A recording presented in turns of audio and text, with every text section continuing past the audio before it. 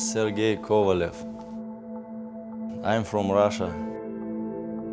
When I was a child, I had a dream for go to America. And when I came to the America, like, wow, New York, wow, yeah, like, I wanna stay here.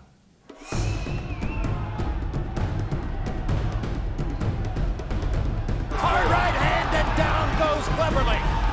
Cleverly on the canvas for the second time, and Sergey Kovalev has a fourth-round TKO, and he made it look easy. Cleverly was the biggest win in my career. I don't want, and I'm scared, be loser. I'm not loser. I want to be only win. I want to get win. My goal, give to people fun and get minimum 3 titles of 4. I'm ready to fight more, anybody.